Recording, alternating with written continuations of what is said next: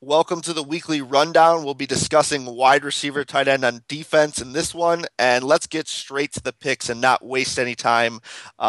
For wide receivers this week, I really want a part of the Arizona passing game, London, and Larry Fitzgerald just certainly sticks out to me. I think you can make a case for John Brown and maybe even Michael Floyd, especially in tournaments, because I think they're going to absolutely light him up. But when we're talking about cash games, there is no one safer than Fitzgerald.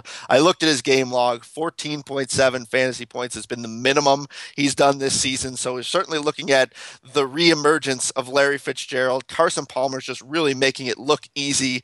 Baltimore's allowing the second most fantasy points to wide receivers, third most receptions, and they've allowed 97.1 yards a game to the opposing team's top target. So Larry Fitzgerald, I'm looking at 100 yards. I'm probably looking at a touchdown. He's only mid 14,000s. You don't have to pay up for the Julio Joneses of the world to get what I think is going to be similar production.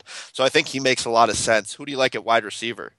I got a bargain for you, and this guy is Martavis Bryant, and the reason that he's a bargain because this will only be his second game, since missing the first 5 ball games of the season. You look at what he did this past ball game against the Arizona Cardinals, which is a top flight pass defense, and you talk about 137 yards, 2 touchdowns, 35.5 fantasy points.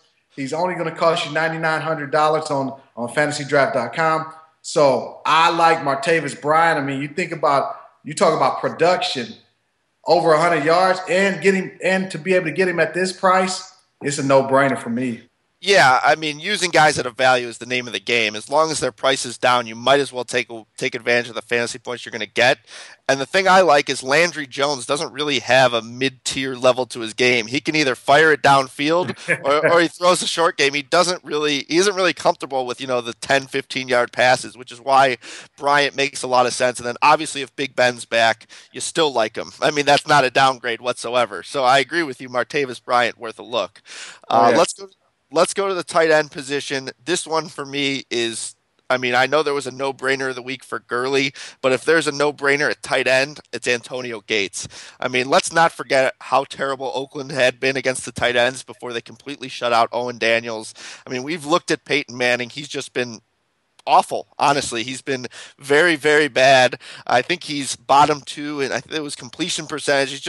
He's the wide receivers are getting it done in terms of receptions, but they're having a tough time scoring touchdowns. And this Oakland defense still was allowing basically 100 and a touchdown or two to every tight end who came before them, including Crockett Gilmore, including Eifert. I mean, there were just anyone. So I'm going back to the well when it comes to Antonio Gates, who had 90 yards again last week. Phillip Rivers had 500 yards passing. So I think, he's going to figure out a way to get it done against the division rival. And Antonio Gates, for 11,000 as opposed to Gronkowski's 14,000, I think makes all the sense in the world to save some money and go with him and probably get some similar production. I never want to say anyone's going to be as good as Gronkowski because he's just so ridiculous, but this is the best matchup you could ever ask for with Gates. So I'm going with him. Who do you like? I like another division game, rivalry game. The Dallas Cowboys visiting the New York Giants, tight end Jason Witten. His last 2 ball games against the Giants in New York, he's had 3 touchdowns. So when you think about that, the matchup, the quarterback situation where Matt Castle's going to get to start.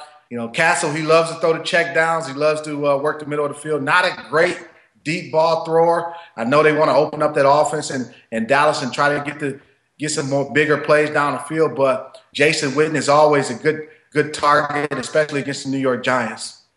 Yeah, I like all the short options for the Cowboys because I don't think Castle's going to go deep very often. Terrence Williams kind of fallen out of the picture. It's been the McFadens, the Wittens, the guys who are going to catch the 5-yard pass and get them out of trouble that are worth it. And again, McFadden's kind of a name that I'm looking at this week. I think he's 6,500. He's near the minimum. And when it comes to PPR, you love those guys that are just going to catch 5 passes and cost you almost nothing. Let's move on to the defense.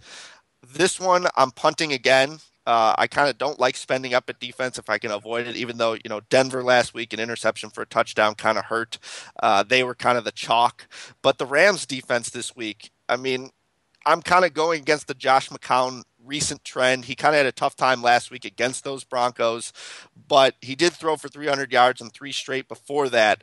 But I tend to believe with his weapons, he's closer to the quarterback we saw last week as Mhm. opposed to this three straight 300 yards. And he did throw two interceptions. So I like that. The Rams defense under Jeff Fisher is pretty tough. I think this is just simply too cheap for them, and I'd rather fit in the offensive talent. Who do you like at the defense position? Defensively, I like the Atlanta Falcons in a bounce back game against the Tennessee Titans. Again, they've had some extra rest. Atlanta doesn't Tennessee doesn't pose the same type of threats in the passing game like the New Orleans Saints. They don't have Drew Brees at the quarterback position. I know Mariota, he's banged up at the quarterback position, so we don't even know if he'll be able to go. So, looking for a defense and a good matchup for me is the Atlanta Falcons versus the Tennessee Titans. Yeah, and what was Tennessee doing last week after Mariota got hit low? I don't understand why he stayed in the game. If you watched him, it was just hard to watch. He was turning the ball over basically because he couldn't walk. I mean, he had a sprained MCL, and they left him in the game. I don't think he's going to play this week, which certainly, actually, I don't even know if it helps. You'd probably rather have an injured Mariota the way he was in, but Mettenberger, not a quarterback you're afraid to go against in terms of defense. Let's move on to my favorite segment every week, the questions. Again, people stepped up this week. Last week I had to fill in for the third question, but people brought it this week, so I want to get your opinion on some of these. This is a great question, and I want to get your thought on this. Last week, Monday Night Football, the Giants got behind, and Eli Manning only threw for 187 yards.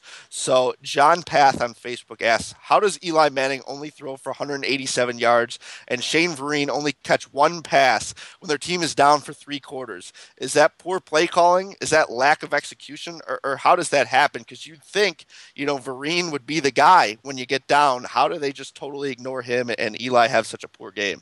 Man, that's a great question because I played Vereen in my lineup, and I was looking for big production and didn't get anything from him. First of all, I think you have to start with the protection, the offensive line protection or lack thereof for the Giants against the Philadelphia Eagles in that ball game. Eli was under duress the whole game, never really got comfortable. And once you get down in the ball game, you're looking for some bigger plays. Maybe the check down was not your first option. Or you're holding Vereen in a little bit more to try to help with the pass protection, chip a defensive end, slow down that pass rush. Those are the reasons why I look at him not being, a bigger target in that ball game. Yeah, it certainly doesn't promote confidence in him moving forward, though. When the game script kind of plays to your advantage, you think they're down, you think he's going to get some passes, and he gets nothing. Correct. Sometimes, Tom Coughlin, there's no rhyme or reason. Probably means this week he'll have 102 touchdowns, and none of us will use him the way it goes. But Right. moving on to the next question, this one comes from Andrew Holtz on Facebook. Which QB do you prefer out of these this week? He gives you Matthew Stafford, Bridgewater, Carr, Alex Smith, Foles, McCown, or Hoyer. So kind of a whole list. Out of that list, who do you like? Oh man. Well, I guess I would have to go with Stafford. Based off the game he just had. I can't recall who are they facing this week. Detroit. They are playing Minnesota, so it's That's a tough matchup. Is the game in Detroit or in Minnesota? that is a good question. The game is in Detroit. In Detroit, okay. In Detroit, you know what? Yeah, give me Stafford. Give me Stafford. I'm gonna say he got it going and he's gonna continue to keep it going. Yeah, and I think I like Stafford in that list too, but I think Bridgewater is interesting. Cutler just had a nice game against them when they were playing from behind a little bit. The problem is Bridgewater has yet to have a top 12 quarterback week, which is Right. kind of pathetic, and his options aren't great, but I do like Bridgewater against that Lions defense, which is just a mess right now, and they were really lucky to win last week. All right, our last question, I kind of adjusted it because I think I know the answer to the real question. He asks, would you fight Ricky Sanders in an octagon and film it? This comes from David Feldbaum on Facebook, but I think that question makes a little more sense to ask me because obviously you would. There's no downside to you because I have absolutely no chance, but here's my follow-up question. Do you think you'd be able to compete at a professional level, MMA, boxing, or anything like that with your football experience? Do you think, with some training, you could give it a shot and compete with some of the world's best fighters? Being a professional football player, I'm not gonna disrespect someone else who's a professional at what they do. You see all these guys who play in the playground and all these things who think they can go out and play professional football, and it's a different animal. And I feel the same way about going into their sport of choice, whether it be boxing, MMA. I'm not professionally trained in that. My fights. I like to end them quick, and if it went past the first round, I'm not sure. Not sure I had a stamina for it to go for me to be able to win. Let me ask you one final question then. We had the professional rugby player who came in and now kick returns for the 49ers. Do you think you could give it a shot in rugby with the similarities, or is that even a different skill set? No, no, no. I feel like I'd be able to play rugby. That's kind of something more along the lines of what I'm used to doing. So rugby, I can do that. Just once I would just have to find out the rules. They would have to explain those to me. There you go. Teach him the rules, and he's a professional rugby player just like that. London getting it done as always. Until next time, I'm Ricky Sanders, and we're out.